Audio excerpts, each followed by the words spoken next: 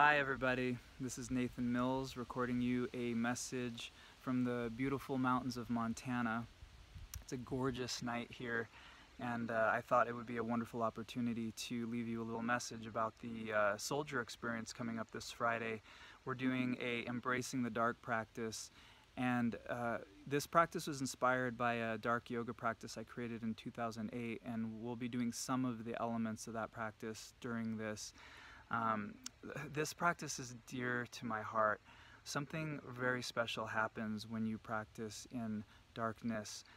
This idea of pratyahara, the withdrawing of the senses, when you shut off the external noise of vision, some of the other senses get heightened, but then suddenly everything starts going internal, and these very special things happen with the more subtle senses that we're not always super aware of. Intuition gets heightened, and I've just had some really wonderful feedback over the years of special things that have happened to people, changes and just profound experiences doing this practice with me.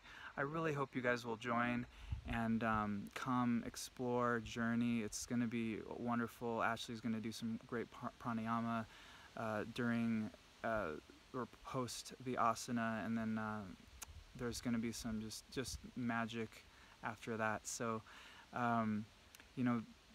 this is a time, summer, we're constantly going. Everyone I talk to, I ask them how they're doing. They're like, I'm so busy. And it's usually doing stuff that we really want to be doing a lot of the time, but we need to slow down. This is a really great time to just stop, take a little stillness, check in, find out what's going on in the internal landscape, and see maybe even possibly what we might be kind of running from right now. Why are we just going all the time? What aren't we looking at? This is a really special night to do this, and I really look forward to it. I really look forward to seeing you there, and yeah, flying back to Portland tomorrow. I'll see you guys soon. All right. And oh, I gotta show you these chimes. These are some of my favorite chimes on this property.